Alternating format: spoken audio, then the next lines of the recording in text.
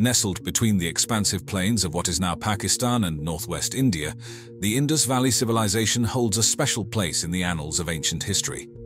Flourishing around 2500 BCE, it was a society marked by its unique culture, sophisticated urban planning, and technological prowess. This wasn't just a collection of settlements, but an entire civilization that mirrored the contemporary societies of ancient Egypt and Mesopotamia. One of the most notable aspects of the Indus Valley society was its urbanization.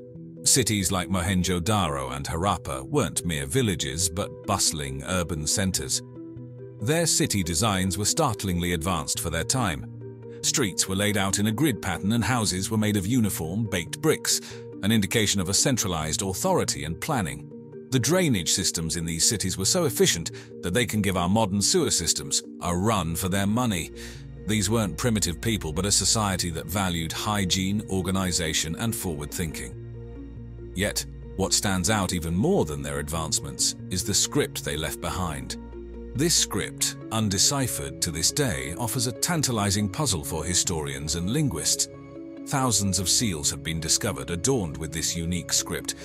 It is a testament to a rich language, a window into their thoughts, beliefs, and values. But until we can crack the code, much of their daily life and philosophies remain an enigma. Despite their sophistication, the Indus Valley civilization began to decline around 1900 BCE. This wasn't a slow descent, but a rather rapid dwindling, leading historians and archaeologists on a quest to find out why. Some theories suggest a massive tectonic event altered the course of their life-giving rivers. The once fertile plains may have become arid, making agriculture, which was the backbone of their society, increasingly difficult. This environmental challenge could have spurred mass migrations to more fertile areas, leading to a rapid depopulation of the urban centers, yet nature might not be the sole culprit. Another theory is that of external invasions. Some historians suggest that a new wave of immigrants, possibly the Aryans, came into the region, leading to cultural and societal shifts. While there isn't conclusive evidence to fully back this theory, it remains a possibility. In the end, the downfall of the Indus Valley civilization is a mosaic of factors, a confluence of environmental challenges, potential external threats, and perhaps even internal strife. Their decline serves as a haunting reminder that even the most advanced and sophisticated societies can be vulnerable to a combination of challenges. The remnants of their cities, artifacts, and the undeciphered script they left behind are silent witnesses to a past that was both glorious and, ultimately, ephemeral. The Mediterranean Sea, with its azure waters and sun-kissed shores, has been a cradle for many ancient civilizations, but few are as enigmatic and captivating as the Minoans of Crete. Dating back to roughly 3000 BCE, the Minoans are often considered Europe's first advanced civilization, and their influence is visible in various facets of history. Crete, a rugged island south of Greece, became the epicenter of Minoan culture. The civilization is named after the legendary King Minos, a figure intricately connected with the myth of the Minotaur and the Labyrinth. It's a tale of intrigue, where a fearsome beast roamed within an intricate maze, demanding annual sacrifices, until the hero, Theseus, with the help of Minos's daughter Ariadne, ventured in to end its reign of terror. While this is steeped in mythology, it speaks to the rich tapestry of stories and beliefs that emanated from this ancient society. Architecturally, the Minoans were masters. The palace complexes, most notably the one at Knossos, were sprawling and labyrinthine, perhaps inspiring the myths themselves. These weren't just royal residences, but centers of administrative, religious, and economic activity. Their vibrant frescoes, found within these palaces, provide a colorful insight into Minoan life. Scenes of ritualistic ceremonies, marine life, and even sports like bull leaping bring the Minoans' world to life, showcasing a society deeply connected to both the sea and their spiritual beliefs. Trade was the lifeblood of the Minoan civilization. Their strategic location in the Mediterranean made them a pivotal maritime power. Artifacts from Egypt, the Levant, and even Mesopotamia have been unearthed in Crete, while Minoan pottery has been discovered as far afield as Turkey, Israel, and even Egypt. This extensive network not only brought in goods but also facilitated a cultural exchange that enriched the Minoan way of life. But, as with many ancient societies, the Minoans faced their twilight. Around 1450 BCE, their dominance began to wane. But what led to their decline? Natural disasters play a lead role in theories about their downfall. The eruption of the Thera volcano, one of the most powerful in human history, is believed to have had catastrophic effects on Crete. The ensuing tsunami and ash fallout would have decimated crops, disrupted trade, and caused widespread chaos. Yet, Mother Nature might not be the sole reason. The emergence of the Mycenaeans from mainland Greece posed a significant challenge. As they expanded their influence, the balance of power shifted. There's evidence to suggest the Mycenaeans took over many Minoan centers, either through conquest or assimilation. Despite their decline, the Minoans left an indelible mark on history. Their art, architecture, and myths have been sources of fascination and inspiration for millennia. As we wander through the remnants of their palaces or lose ourselves in their tales, we're reminded of the transient nature of civilizations and the lasting legacies they can leave behind. In the high deserts of the American Southwest, amidst the rugged terrains of modern-day Colorado, Utah, Arizona, and New Mexico, echoes of an ancient culture linger. Here, tucked into the mesas, cliffs, and canyons, we find remnants of a civilization that once thrived but then mysteriously receded, the ancestral Puebloans. Often recognized by their earlier designation, the Anasazi, the ancestral Puebloans were a complex society that flourished from roughly AD 100 to 1600. This time frame, while broad, encompasses a rich tapestry of development, innovation, and adaptation to the challenging desert environment. One of the most distinctive architectural achievements of the ancestral Puebloans was their cliff dwellings. These structures, like those found in Mesa Verde National Park, are intricate communities carved into the alcoves of towering sandstone cliffs. Crafted with precision, these dwellings provided protection from the elements and potential adversaries. Complementing these cliff homes were ceremonial chambers known as kivas, subterranean spaces where religious rites and social gatherings took place, emphasizing the spiritual dimension of their lives. Beyond their iconic cliff homes, the ancestral Puebloans demonstrated a sophisticated understanding of agriculture. Despite the arid climate, they developed farming techniques that harnessed every drop of precious water. Terraced gardens, check dams, and irrigation systems allowed them to cultivate maize, beans, and squash, a trio often referred to as the Three Sisters, which became the staple of their diet. Artistically, they were no less accomplished. Their pottery, characterized by intricate black and white designs, wasn't just functional but symbolically significant, often carrying motifs related to their myths and cosmology. Petroglyphs and pictographs, images carved or painted onto stone surfaces, also bear testament to their rich cultural narrative, weaving stories of their beliefs, daily life, and the world around them. However, around the end of the 13th century, something shifted. The once bustling cliff dwellings and mesa-top villages began to show signs of rapid abandonment. Scholars and archaeologists have long pondered this exodus. While no single reason can be pinpointed, a combination of prolonged drought, resource depletion, social upheaval, and possible external threats might have compelled them to seek greener pastures.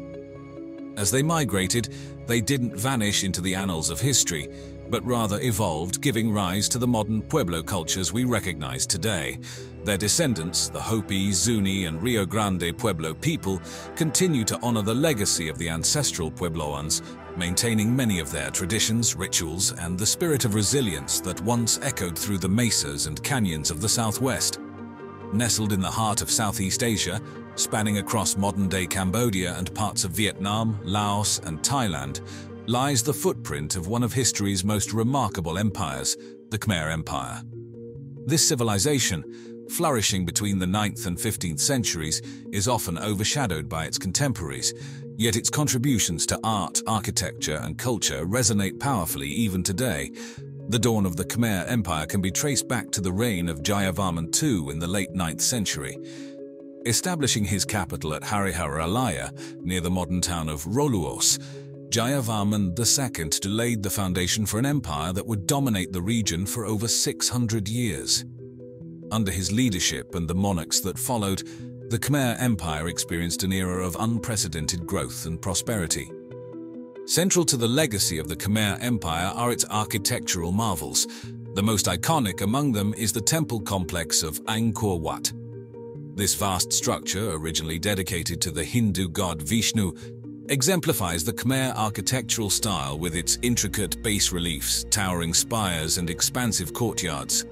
But Angkor Wat is just the crown jewel in the larger city of Angkor, which was once the world's largest urban center.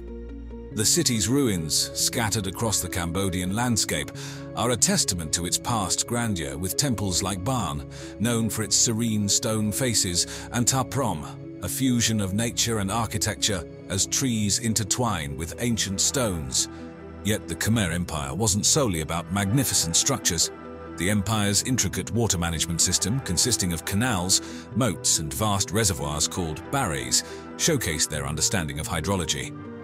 This advanced system not only provided water for daily use and irrigation, ensuring multiple rice harvests annually, but also symbolized the cosmic sea, reflecting their spiritual beliefs. The Khmer Empire's cultural and spiritual fabric was a blend of indigenous beliefs and outside influences. Initially rooted in Hinduism with deities like Vishnu and Shiva revered, the empire gradually embraced Mahayana and later Theravada Buddhism. This transition is visible in the art and inscriptions from the period, depicting a synthesis of religious motifs. However, as with all great empires, the sunset on the Khmer era eventually came. By the end of the 15th century, the empire began to fragment. External pressures, notably from the Thai kingdoms to the west, played a role in its decline. Additionally, environmental factors like changing waterways and possibly overexploitation of the land may have contributed to the empire's gradual fall. The Khmer Empire's decline wasn't an abrupt end, but a gradual transition. While the capital and political power shifted, the cultural and spiritual legacies persisted. Modern-day Cambodia is deeply rooted in this rich heritage. Every sunrise over Angkor Wat, every dance move in the traditional Apsara performance, and every thread in the fabric of Cambodian life carries whispers of the grandeur and mysteries of the Khmer era. An era where the blend of art, spirituality, and innovation painted a vivid picture of human potential. What if I told you that beneath the shimmering waves of the Indian Ocean, there lies a submerged city that just might be a legendary kingdom mentioned in an ancient epic? Yes, we're going on a deep dive into the story of Dwarka, a city described in the Mahabharata, one of the major Sanskrit epics of ancient India. This isn't just an exploration of myth and legend, but also a journey through the fascinating realms of underwater archaeology and radiocarbon dating. So let's plunge into the depths and discover the captivating saga of Dwarka. Dwarka is more than just a name. It's a word that translates to the gateway to heaven. According to Hindu mythology, this majestic city was established by none other than Lord Krishna, a deity worshipped as the 8th avatar of Lord Vishnu. Now, who is Krishna, you might ask? Krishna, a central figure in Hinduism, is widely revered for his wisdom, his strategic prowess, his supernatural feats, and his role as a charioteer, advisor, and friend to Prince Arjuna in the epic Mahabharata. In this ancient text, Krishna flees to the western coast of India after a catastrophic war. Here he establishes the city of Dwarka, a city so opulent and grand that it's often described as a city made of gold. But as stories go, this magnificent city meets a tragic end. After Krishna's death, a series of calamities strike. Submerged by the sea in a matter of days, the city disappears, taking all its architectural grandeur and wealth along with it. The tale of Dwarka is fascinating in its own right, but here's where it gets even more interesting. This myth aligns with a geological phenomenon known as sea level rise, which could result in the submergence of coastal settlements. So this begs the question, is Dwarka just a symbolic tale, or could it be an actual historical event dressed in myth and legend? The archaeology unit of the National Institute of Oceanography is making headlines. The team is embarking on an underwater archaeological expedition to see what lies beneath the sea at Dwarka, on the western coast of India. Led by archaeologists S.R. Rao and S. Gaur, the team discovers something that shakes up the world of archaeology: structural remains and artifacts suggesting the existence of an ancient city. The expedition reveals well-planned stone structures, pottery shards, semi-precious stones, and inscriptions, some of which date back to the Harappan civilization around 2000 BCE. The discoveries don't stop there. Subsequent underwater explorations reveal an extensive network of stone structures, extending over half a mile, which appears to have been built on the bank of an ancient river, the Gomati. The stone structures, ceramics and inscriptions lend credibility to the existence of a bustling urban center in antiquity. It's an intriguing find, right? But there's a twist. The artifacts and structures found underwater not only suggest the existence of an ancient city, but also hint at a city that may have been submerged by rising sea levels, aligning strikingly with the legend of Dwarka. Could it be that the legend of Dwarka was not merely a legend, but a page out of our own historical past preserved in mythology? So we have established that there's something under the sea at Dwarka, but what exactly did the explorers find? Well, the discoveries at Dwarka were nothing short of astonishing. Firstly, pottery shards were found in abundance. These pieces of ancient ceramics were from a variety of different eras, some of them dating back to the late Harappan period. The variety in pottery styles suggests that Dwarka was inhabited over an extensive period of time, housing several generations of people. Then there were the semi-precious stones. These materials, often used for making jewelry, speak volumes about the economic prosperity of the city. The presence of such materials suggests that Dwarka was a trade center, exchanging goods with different parts of the ancient world. Next, there were the inscriptions. The most important of these was a seal that bore the image of a three-headed animal. The symbolism behind this creature remains a mystery, but the very fact that the inhabitants of Dwarka had a complex system of symbols suggests a sophisticated society. And then, of course, there were the architectural remains. Stone structures of various shapes and sizes were found, giving archaeologists a glimpse into the layout of the city. Among these structures, a series of circular fort-like constructions, believed to be part of the city's defense system, were particularly remarkable. Taken together, these discoveries form a remarkable narrative of an ancient city that was, in its time, a hub of civilization and commerce. And this narrative, much to our astonishment, aligns remarkably well with the mythical city of Dwarka described in the Mahabharata. In a world where we want hard facts, the science of radiocarbon dating can act as our time machine, providing an objective lens through which to view the past. And it was this scientific tool that was used to try and pinpoint the age of the submerged city of Dwarka. Radiocarbon dating works by estimating the age of organic materials, which include ancient artifacts and biological specimens. It's based on the principle that all living things contain carbon, some of which is radioactive C14. When a creature or plant dies, it stops absorbing this radioactive carbon, but the C14 it already contains continues to decay. By measuring the remaining quantity of C14, scientists can estimate how long ago the organism died, or in our case, when the artifacts were last used or made. Applying this technique, pieces of wood from Dwarka were sent to laboratories where they were analyzed for radiocarbon content. The results: the wood samples were found to date back to around 7,500 years ago, vastly predating the expected timeline of Mahabharata, according to most historians. This significant revelation opened up a Pandora's box of questions. Could the submerged city really be the mythical Dwarka? If so, does it mean that our timeline of the Mahabharata is off? Or does it suggest that the city was inhabited long before Krishna supposedly ruled there, and the epic merely borrowed the location's rich history?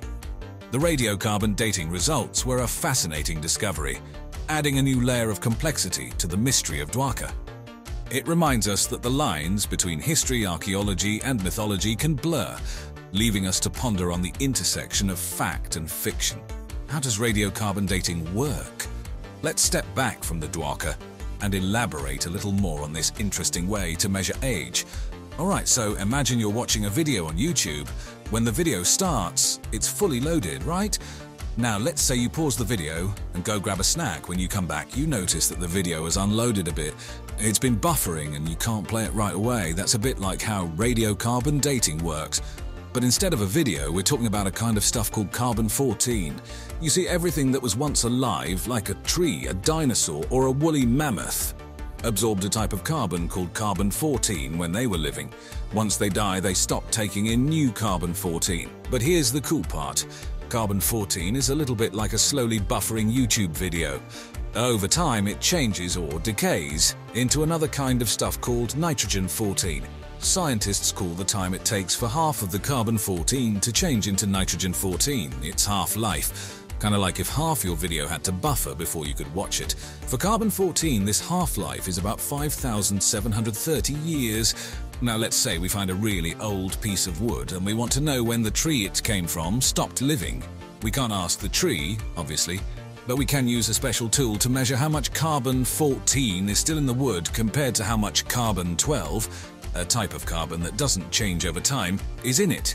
If there's a lot of carbon-14 left, the tree probably hasn't been dead very long, but if there's only a little carbon-14 left, that means the tree has been dead for a very long time, and that's pretty much how radiocarbon dating works.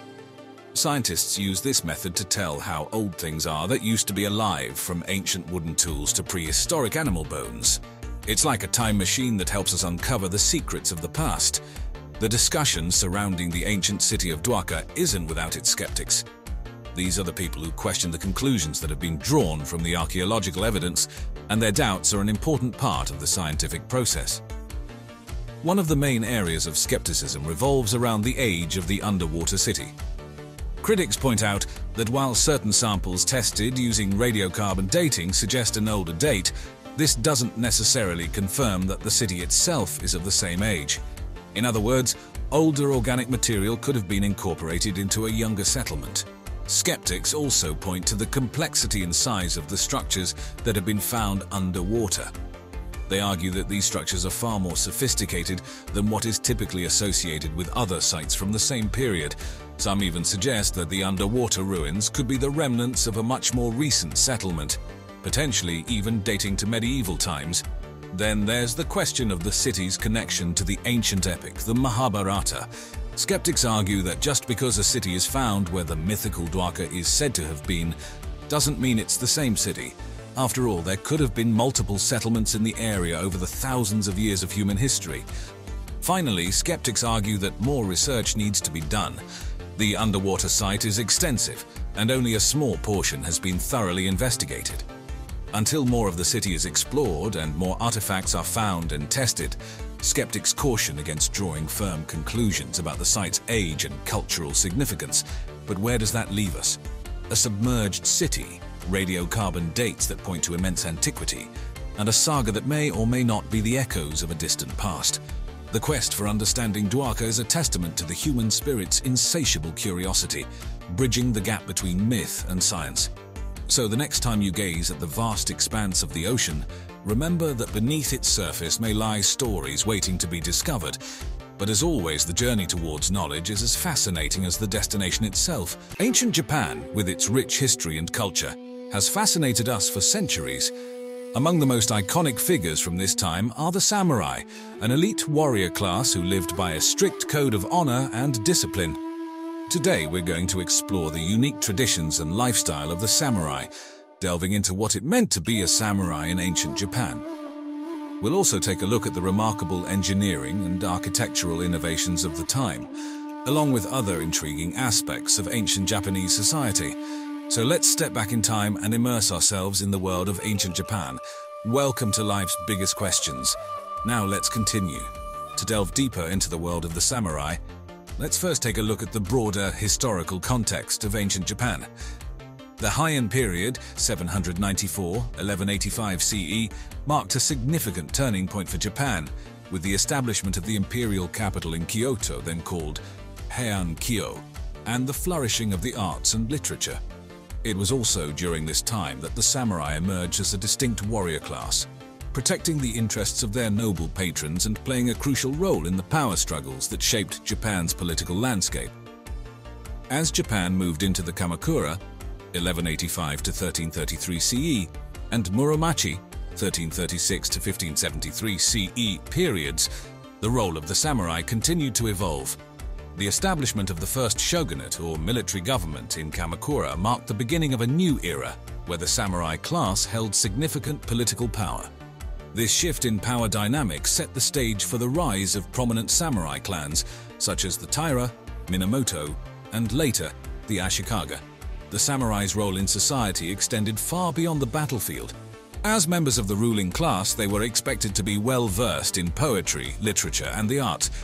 The tale of Genji, often regarded as the world's first novel, was written during the Heian period by Lady Murasaki Shikibu and was widely read and appreciated among the samurai class. This emphasis on cultural refinement set the samurai apart from other warrior classes throughout history, illustrating the unique blend of martial prowess and intellectual pursuits that characterized the samurai way of life. In addition to their martial and cultural roles, the samurai also played an essential part in shaping Japan's legal system. The development of the Goseibai Shikimoku, or the Formulary of Adjudications in 1232 during the Kamakura period, was a crucial step in codifying the laws and practices that governed samurai society. This legal code established a set of principles that guided the samurai's conduct both on and off the battlefield, and further reinforced the importance of Bushido in the daily lives of these elite warriors. The world of the samurai was steeped in tradition, with various unique customs and rituals shaping their daily lives. These practices were not only integral to the samurai's personal growth and development, but also served to strengthen the bonds within their communities and reinforce their commitment to the principles of Bushido. One such tradition was the practice of meditation, which allowed samurai to cultivate mental clarity, self-discipline, and emotional resilience. By developing their ability to remain focused and present in the face of adversity, samurai warriors were able to maintain a heightened sense of awareness on the battlefield and make strategic decisions under pressure. In addition to meditation, the samurai also engaged in rigorous physical training, known as keiko, which included martial arts disciplines such as kendo, kyudo, and jujitsu. These practices not only honed the samurai's physical prowess, but also reinforced the spiritual and mental aspects of their training. The concept of mushin, or no mind, was particularly important in these disciplines, as it encouraged the samurai to act instinctively and without hesitation in the heat of battle. Another fascinating samurai tradition was the practice of ikebana, or Japanese flower arrangement. This art form emphasized the harmonious arrangement of flowers, branches, and other natural elements, fostering a deep appreciation for nature and its inherent beauty. For the samurai, the practice of ikebana was more than just a creative outlet. It was a means of cultivating a sense of balance and tranquility, which was essential to their success as warriors. Samurai also had a unique relationship with poetry, particularly the traditional Japanese form known as tanka.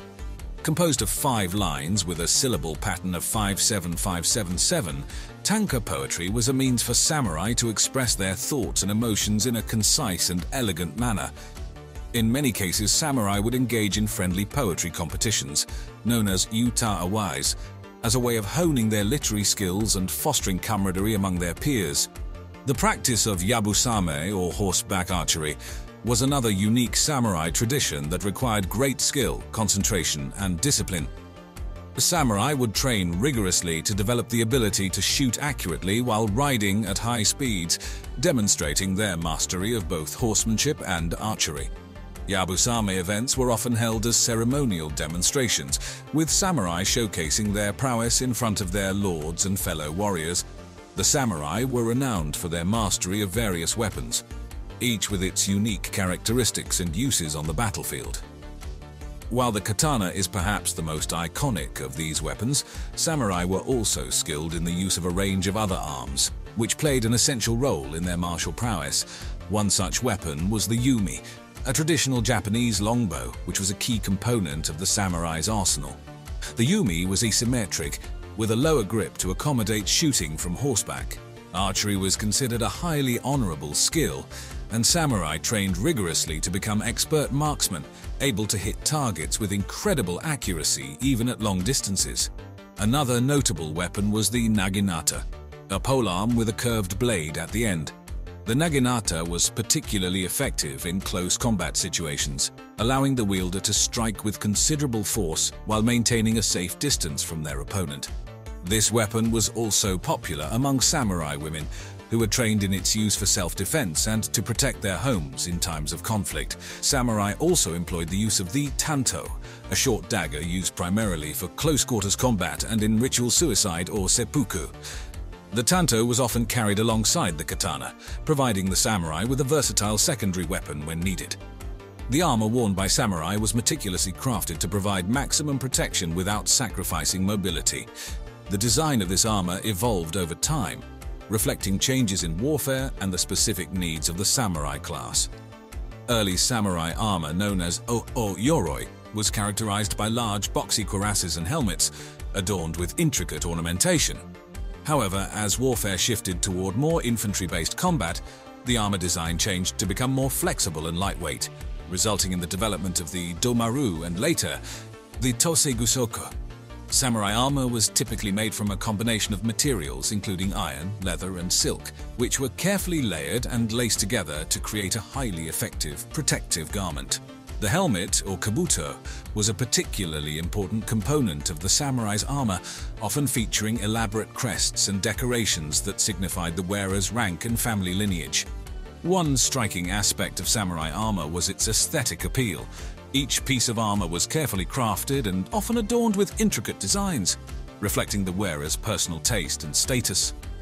This attention to detail extended even to the smallest components, such as the fittings on the sword scabbard, which were often made from precious metals and featured intricate carvings and inlays. Ancient Japan was home to a wealth of engineering and architectural innovations, which have left a lasting impact on the nation's landscape and cultural identity. These advances not only demonstrated the ingenuity and resourcefulness of the Japanese people, but also played a crucial role in shaping the nation's political, economic, and social development. One of the most iconic architectural achievements of ancient Japan was the construction of castles, which served as the fortified residences of powerful samurai lords. Japanese castle design was heavily influenced by the needs of the samurai class, with a focus on defensive capabilities and adaptability to the nation's varied terrain. Japanese castles were typically built on strategic hilltops, surrounded by a series of concentric walls and moats to provide multiple layers of defense. The central keep, or tenshu, was the heart of the castle, housing the lord's living quarters and serving as a symbol of his authority. Castles were designed to make use of the natural landscape for defense, incorporating elements such as cliffs, rivers, and ravines to create a formidable fortress. One unique feature of Japanese castle design was the use of stone foundations, which supported the wooden structures above. These foundations, known as ishiotoshi, were carefully constructed using large, irregularly shaped stones, which were expertly fitted together without the use of mortar. This technique allowed the foundations to flex and shift during earthquakes, providing greater stability and resilience to these wooden structures. Ancient Japan was also home to a number of impressive religious structures, such as the Todaiji Temple in Nara. This temple, which houses the world's largest bronze statue of the Buddha, was constructed in the 8th century using a unique method of interlocking wooden beams known as kanawatsuge.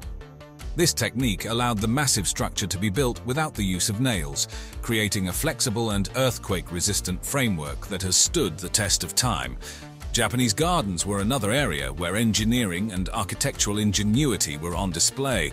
These carefully designed spaces were intended to evoke a sense of tranquility and harmony with nature, often incorporating elements such as ponds, bridges, and carefully placed rocks to create a balanced and visually appealing landscape. The use of shakkei, or borrowed scenery, was a key concept in Japanese garden design, as it allowed the garden to incorporate distant natural features, such as mountains or trees, into the overall composition. The ancient Japanese were also skilled in the construction of wooden bridges, which were essential for traversing the nation's many rivers and streams.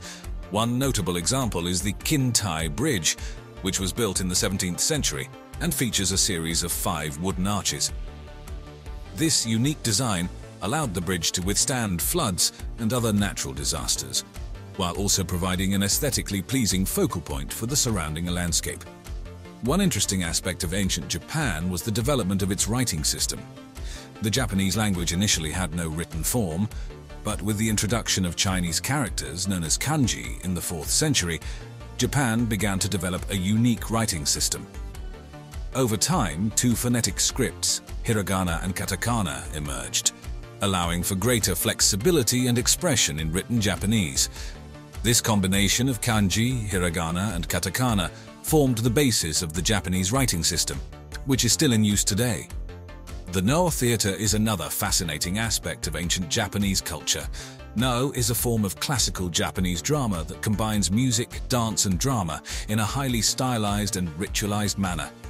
Originating in the 14th century, Noh plays often feature supernatural themes and explore the boundaries between the mortal and spiritual realms. The performances are characterized by their slow, deliberate movements and the use of intricately carved wooden masks, which serve to enhance the actors' expressions and convey deep emotions. In the realm of cuisine, ancient Japan developed a unique culinary tradition that emphasized simplicity, seasonality, and an appreciation for natural flavors. The foundation of Japanese cuisine is based on the principle of ichiju sansai, which translates to one soup, three dishes. This concept revolves around the idea of a balanced meal, consisting of a soup, a main dish, usually fish or meat, and two side dishes accompanied by rice and pickles. This principle is still at the heart of Japanese cuisine today, emphasizing harmony and balance in both flavor and presentation. Did you know that despite their rudimentary technology, some ancient civilizations seem to know things about outer space that they technically shouldn't? Now, I'm not talking about aliens or anything supernatural. I'm talking about good old-fashioned observations and maybe a dash of intuition. But how much did they really know? Let's find out. The Mayans and Venus. Now, the Mayans were not just your average stargazers. These were people who took their celestial observations to a whole new level. Imagine you have no telescope, no calculus, and no modern physics, but you're tasked with understanding the mysteries of the cosmos. What do? Well, you do what the Mayans did. You watch, you learn, and you document. The Mayans had something called the Venus tables, essentially an ancient ephemeris focused solely on Venus. Found in the Dresden Codex, one of the oldest surviving books from the Americas, this tabulation meticulously tracked Venus's apparent movements. Here's the kicker. The Venus cycle, according to the Mayans, was 584 days long, which is eerily close to the modern value of about 583.92 days. This kind of precision is baffling, considering they didn't have modern tools or knowledge of celestial mechanics. The Mayans had several calendars, but the one that aligns with Venus is particularly fascinating. Called the calendar round, it was a 52-year period during which their 260-day religious calendar and the 365-day solar calendar would align. Why 52 years? Because it's close to a common multiple of Mars's and Venus's cycles, creating a window for both planets to appear in the sky simultaneously. They linked this to various events, natural phenomena, and ceremonies, making Venus a core part of their societal framework. For the Mayans, Venus wasn't just a bright object in the sky. It had a much deeper mythological meaning. It was associated with the god Kukulkan, or Quetzalcoatl in Aztec tradition, a feathered serpent deity. Venus's appearances and disappearances were thought to symbolize this god's terrestrial and celestial journeys. Its heliacal rising, where it first becomes visible in the dawn sky, was considered an important event, often associated with warfare, disruption, and change. The big question is, how did they manage to make such precise observations? Theories range from basic tools like horizon markers and simple alignments to complex wooden structures serving as makeshift observatories. They didn't have trigonometry or calculus, but what they did have was an extraordinary ability to observe patterns over time and pass down that knowledge generationally. The Sumerians. When it comes to pioneering civilizations, the Sumerians stand tall. Nestled in the cradle of civilization, modern-day southern Iraq, the Sumerians are credited with inventing one of the first forms of writing, complex urban planning, and, get this, an understanding of the solar system that seems almost futuristic. Much like the Mayans, the Sumerians were keen observers of the night sky.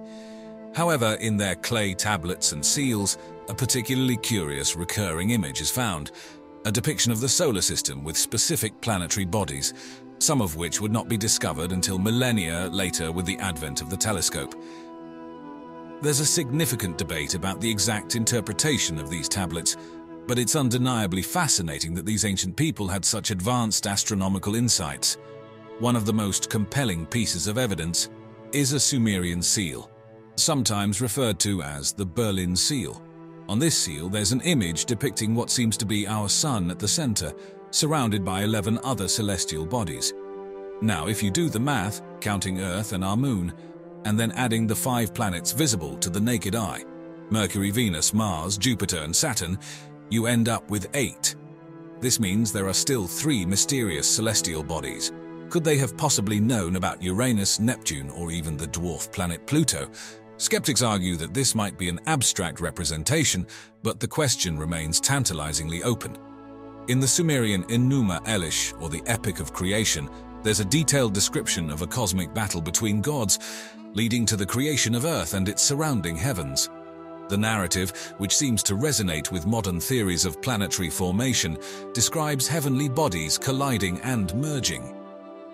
While it's easy to dismiss this as mere mythology, some wonder if it could be a poetic record of actual celestial events or knowledge.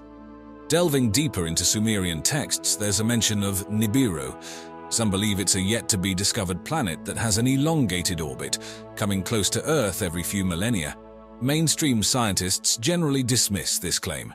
Yet, the consistent mention of Nibiru in ancient texts makes it a subject of persistent intrigue. How did the Sumerians acquire such knowledge? While it's tempting to think of extraterrestrial teachers or lost advanced technologies, it's more likely that the Sumerians, much like the Mayans, were extraordinary pattern recognizers. They observed, recorded, and hypothesized, passing down knowledge over generations.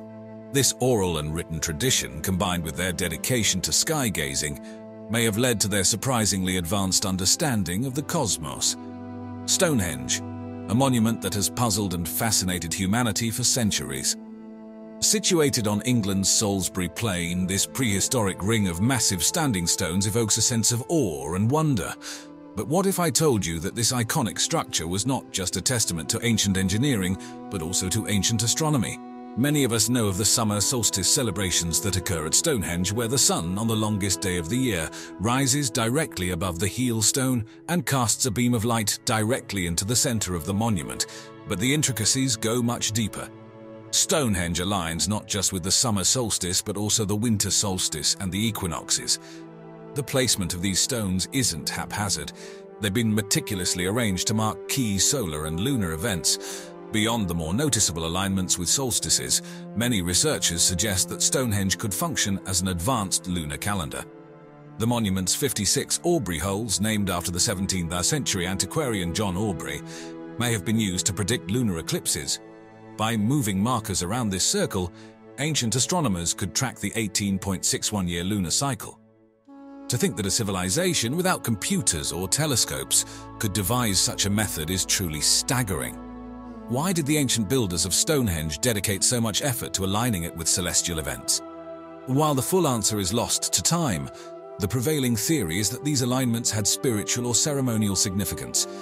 The movement of the sun and moon were deeply intertwined with the beliefs, rituals, and agricultural practices of ancient peoples. Stonehenge may have served as a sacred space where these elements converged, acting as a bridge between the earth and the heavens. While we've unlocked many of Stonehenge's astronomical secrets, many questions remain. How did a society without modern tools or machinery transport and erect these massive stones? Were there specific rituals or ceremonies performed during celestial events? Did the people believe in celestial or solar deities, and was Stonehenge a temple dedicated to them? Tucked away in the cliffs of Mali, West Africa, the Dogon people have lived for centuries, preserving an oral tradition that possesses a peculiar element which has baffled scholars and stargazers alike. But what if I told you that this isolated tribe holds knowledge about one of the stars in our sky that they shouldn't, by conventional historical accounts, be aware of? Sirius, also known as the Dog Star, is the brightest star in our night sky and can easily be spotted with the naked eye. What's not visible without the aid of powerful telescopes, however, is Sirius B, a white dwarf star that orbits its brighter companion. Astonishingly, the Dogon have described and revered this invisible star, referring to it as Po-Tolo for generations, long before modern astronomers had the technology to discover it in the 19th century. The depth of the Dogon's knowledge is truly staggering. They not only identified Sirius B's existence, but also its elliptical orbit, its immense density, and the fact that it takes 50 years to complete its orbit around Sirius. One has to wonder, how did they acquire such detailed and accurate knowledge without any apparent advanced astronomical instruments? The primary source of this intriguing connection between the Dogon and Sirius B comes from anthropologists Marcel Griaule and Germain Dieterlen in the 1930s and 1940s. However, their findings have stirred debates. Some skeptics suggest that the Dogon might have acquired this knowledge from modern visitors before the anthropologists' arrival. Others posit that Griaule and Dieterlen might have influenced the Dogon stories inadvertently. Yet another fascinating theory lies in the realm of ancient alien hypotheses. Some believe that the Dogon could have been visited by extraterrestrial beings who shared this astronomical knowledge. While this theory might seem far-fetched to many, it's an avenue of thought that's exciting to consider. Regardless of the source of their knowledge, the Dogon's reverence for the stars mirrors that of many ancient civilizations. Their oral traditions, dances, and rituals are deeply intertwined with the heavens. The Segui ceremony, a once-in-a-lifetime event for the Dogon, occurs every 60 years, approximating the orbit of Sirius B around its companion star, further solidifying the celestial connection. What if I told you that more than 1,000 years before the invention of the modern computer, the ancient Greeks had designed a device with an intricate system of gears and mechanisms, all to decode the universe's complex dance? Dive deep with me into the mystery of the Antikythera mechanism, an artifact that challenges our very perception of technological progress. The tale begins in 1901 off the coast of the tiny Greek island of Antikythera. Sponge divers navigating the azure Mediterranean depths stumbled upon a shipwreck. Amidst ancient statues and treasures, they discovered a corroded lump of metal with inscriptions and gears. Initially overlooked, this lump would turn out to be one of the most important archaeological finds of the 20th century. The Antikythera mechanism, once cleaned and examined, revealed an intricate assembly of over 30 meshing bronze gears. Upon closer inspection, scientists and historians realized that this was no ordinary artifact. It was, in essence, an ancient analog computer. The device was designed to predict astronomical events, from the phases of the moon to solar and lunar eclipses, and even the Olympic Games dates. The precision and understanding required to create such a mechanism suggest a level of astronomical and engineering knowledge far beyond what was believed to be present in 150 to 100 BCE, the estimated period of its creation. Over the decades, with the aid of X-ray imaging and advanced computational reconstructions, researchers pieced together the puzzle of the mechanism's functionality. It had dials that indicated the position of the sun, the moon, and, astonishingly, possibly the known planets of that time. A rotating black and silver ball showed the moon's phases. Another dial, like a spiral with 223 divisions, matched the Saros cycle, an eclipse prediction system that the Babylonians used and the Greeks might have adopted. The layers of complexity in this mechanism are often likened to a Swiss watch, showing the ancient Greeks' tremendous foresight and expertise in their astronomical and mechanical pursuits. Have you ever looked up at the stars and wondered how our ancestors interpreted these celestial bodies? What if I told you there was a civilization that not only gazed at the cosmos, but wrote sophisticated texts that connected life, nature, and the universe in one profound framework? This was the Vedic civilization, a culture that emerged around the same time when the pyramids were being built in Egypt, but halfway across the world in the Indian subcontinent. Their fascinating contributions to astronomy, philosophy, and mathematics are still evident in modern society, yet their beliefs and laws seem to intertwine with other ancient civilizations, even hinting at advanced technologies and extraterrestrial connections. So let's embark on a journey into the past to a time when the Vedas were being composed and uncover the intriguing world of the Vedic civilization. The Vedic civilization is named after the Vedas, which are the oldest scriptures in Hindu literature. But these are not just religious texts. They are in many ways a window into the culture, science, and philosophy of a society that thrived between 1500 and 500 BC. A significant component of ancient Indian society, the Vedic civilization spanned across the northern and northwestern parts of India, covering the modern-day states of Punjab, Haryana, Uttar Pradesh, Bihar, and parts of Rajasthan. The Vedic civilization's chronology itself is intriguing. Its beginning coincides with the end of the Indus Valley civilization, leading some to suggest that the Vedic people might have been the successors of the Indus Valley people. Others suggest that they were entirely distinct entities. with the Vedic civilization being pastoral and nomadic compared to the urban, settled life of the Indus Valley civilization. However, it's clear that both civilizations were remarkably advanced for their time. The civilization gets its name from the four Vedas: Rigveda, Yajurveda, Samaveda, and Atharvaveda. These texts are a collection of hymns, rituals, and chants used in religious rites and ceremonies. The texts are written in Sanskrit, and they provide valuable insights into the societal structure, economic practices, and philosophical beliefs of the Vedic people. But they also contain some intriguing elements that have sparked debates among scholars and enthusiasts alike. References to advanced astronomical knowledge, mentions of flying machines or vimanas, and sophisticated metallurgical practices raise questions about how much the Vedic civilization knew and understood. Some argue that these elements point towards ancient technology, possibly even interaction with extraterrestrial intelligence, while others interpret them as metaphors or religious symbolism. The debate continues, making the Vedic civilization an endless source of intrigue and fascination. The Vedic civilization has left an indelible mark on the world, and its influence continues to shape our modern lives in ways that we may not even recognize. We owe a great deal of our understanding of early philosophy, astronomy, mathematics, and health sciences to this ancient civilization. Take, for instance, the concept of zero. Today, we take it for granted, but it was during the Vedic period that mathematicians began grappling with this revolutionary concept, changing the course of mathematics forever. Vedic astronomy was equally advanced. The texts detail a deep understanding of celestial mechanics. The Vedas describe how the Earth revolves around the Sun, a fact that was only widely accepted much later in human history. They also mention vimanas, which many interpret as references to flying machines, causing speculations about possible advanced technology or even ancient aviation. The health sciences also saw significant advancements during the Vedic period. The Rigveda and Atharvaveda mention numerous plants and herbs used for medicinal purposes, marking the early beginnings of Ayurveda, one of the world's oldest holistic healing systems. Yoga, a practice that is now globally recognized for promoting physical and mental well-being, also finds its roots in the Vedic civilization. In terms of societal contributions, the Vedic civilization also pioneered the caste system, an intricate social structure that has shaped Indian society for centuries. While controversial in its implications, it provides unique insights into the cultural and social organization of the time.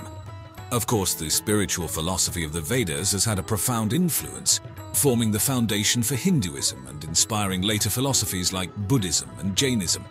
The teachings emphasize the pursuit of knowledge, the harmony of the individual and the cosmos, and the principles of dharma, righteousness, artha, wealth, karma, desire, and moksha, liberation, desire.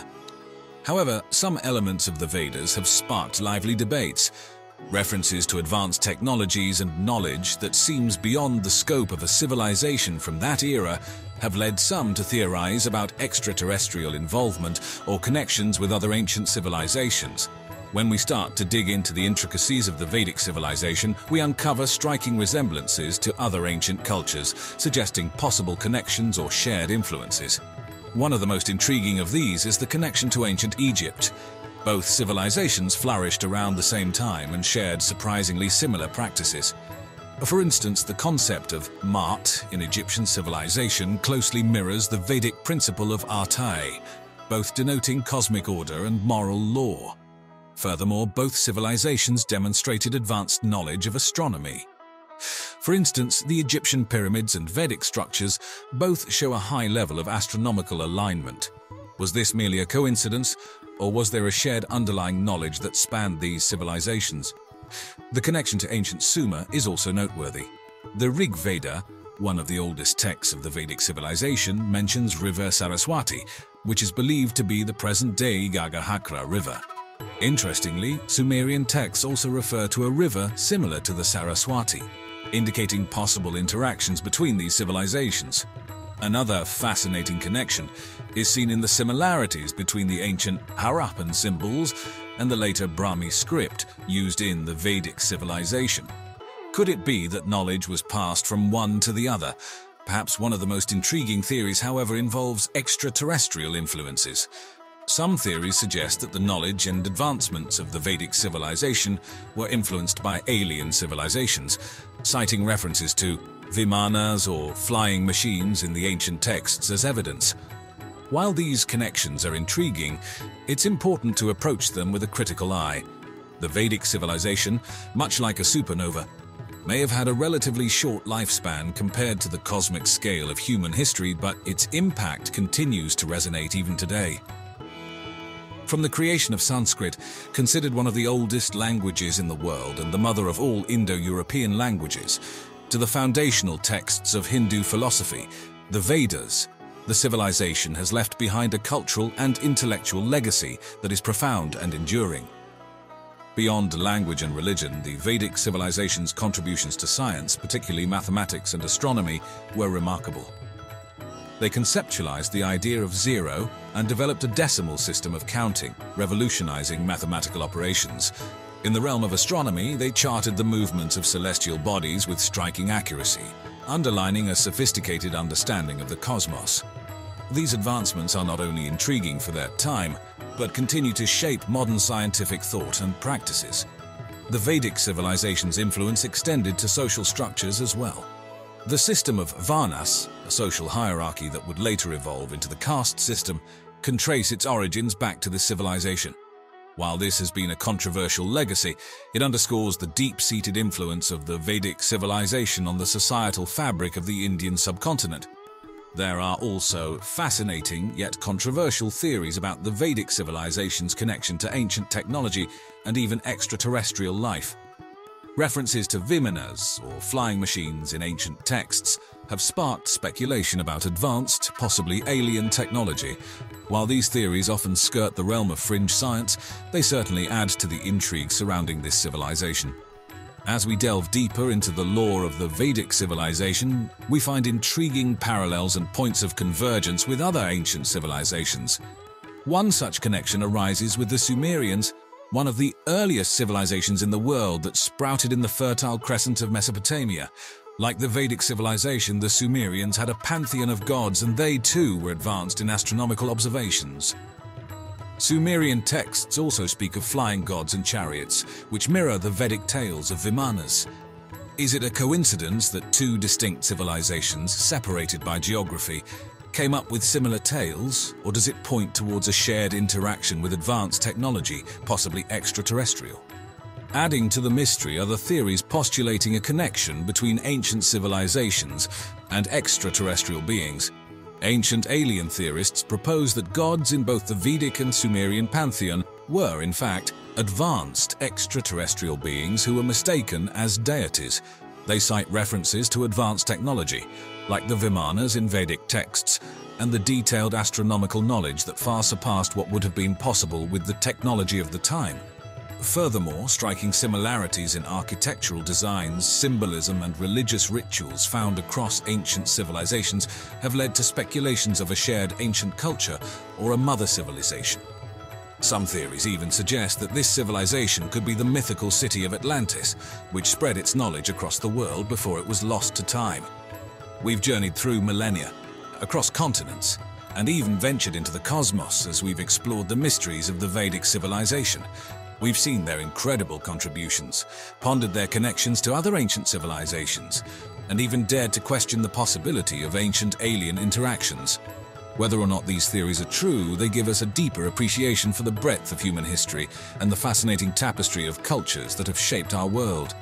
So, the next time you gaze up at the night sky, remember the Vedas, the Sumerians, and wonder, what could the ancients see that we've forgotten? Picture the grandeur of ancient Egypt, mighty pharaohs, the majestic Sphinx, and of course the awe-inspiring pyramids. Now, take a leap through time to the Roman Empire, famous for its innovative engineering and renowned military conquests. But what if I told you that these two mighty civilizations are more intertwined than you'd ever imagined? What if the pyramids, one of the ancient world's greatest wonders, held a fascinating chapter in the narrative of Roman expansion? Yes, that's right. Today we'll dive into the dramatic shift from the pharaonic era of Egypt to its time under Roman rule and unravel the influence of the Romans on Egypt's most iconic structures. To appreciate the magnitude of change that the end of the pharaoh's era marked, we must first understand the incredible influence and grandeur of the ancient Egyptian civilization. Spanning over 3,000 years, the era of the pharaohs was marked by a series of ruling dynasties, each leaving its mark on the land of the Nile. From the Old Kingdom era, when the pyramids were constructed, to the Middle and New Kingdoms, when Egypt expanded its influence through military campaigns and trade, the civilization thrived, prospered, and demonstrated its resilience in the face of historical turmoil. And at the heart of it all were the pharaohs, the god-kings of Egypt, the intermediaries between the gods and the people. Through an intricate, deeply spiritual system of governance, these rulers commanded the respect and devotion of their subjects, ensuring the continuity of their civilization. However, the arrival of Alexander the Great in 332 BC marked a significant turning point. The Ptolemaic dynasty that he established was Hellenistic in nature, marking the beginning of the end of pharaonic rule. Cleopatra VII, the last pharaoh, was a symbol of this fusion of Greek and Egyptian cultures. Her intelligence, charisma, and strategic alliances with Roman leaders Julius Caesar and Mark Antony made her a significant historical figure. Yet her reign was fraught with political challenges and personal tragedies. When she famously took her life in 30 BC, the age of the pharaohs effectively ended. The Egypt that Cleopatra left behind was an empire on the precipice of profound change. This period marked the end of Egypt's independence and the beginning of a new era under the control of a burgeoning empire. Rome. Now, as we move into the Roman conquest of Egypt, we find ourselves navigating a series of strategic moves and political intrigues. With the death of Cleopatra, the land of the Nile was effectively annexed by Rome and turned into a province under the control of Octavian, who would later be known as Augustus, the first emperor of Rome. But why was Egypt so attractive to the Romans? The reasons were primarily economic and strategic. Egypt was the breadbasket of the Mediterranean. Its fertile lands, nourished by the annual flooding of the Nile, yielded crops that fed the Roman populace and fueled its armies. Plus, it was a gateway to the riches of Africa and the Near East. Roman control of Egypt marked a significant shift in power dynamics, as it was the first time Egypt had been ruled by a foreign power. Yet even as the Romans wielded their influence, they couldn't ignore the deep cultural and religious roots of the Egyptians. They adopted some of the local gods, including Isis, and even the tradition of pharaohs to an extent. The Roman emperors, like the pharaohs before them, projected themselves as godlike figures, often adorning themselves in traditional Egyptian garb in statues and reliefs. Still, as they maintained this facade of cultural integration, the Romans also pursued their own interests. One such interest, intriguingly, might have been the mysterious and awe-inspiring structures dotting the Egyptian landscape, the pyramids. So what did it really mean to be Egypt under Roman rule? And while there was certainly cultural assimilation as Romans adopted Egyptian gods and traditions, Egypt also became a Roman province. This meant taxation, and Egypt was heavily taxed. The fertile Nile Delta was a treasure trove producing grain, papyrus, and precious gems, all of which found their way into Roman coffers. Yet even as the riches of Egypt fueled the Roman Empire, there were also periods of unrest. The Egyptian populace, after centuries of being ruled by god-kings, now found themselves subjects of a distant emperor and Roman bureaucrats who were more interested in wealth extraction than in the preservation of the ancient Egyptian culture. The impact of the Roman rule on the Egyptian landscape was also significant. Roman architecture began to sprout across Egypt, from the coastal city of Alexandria to the southern city of Aswan.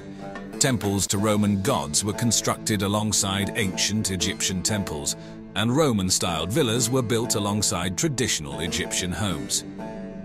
The juxtaposition of these two distinct architectural styles showcases the collision of two powerful civilizations.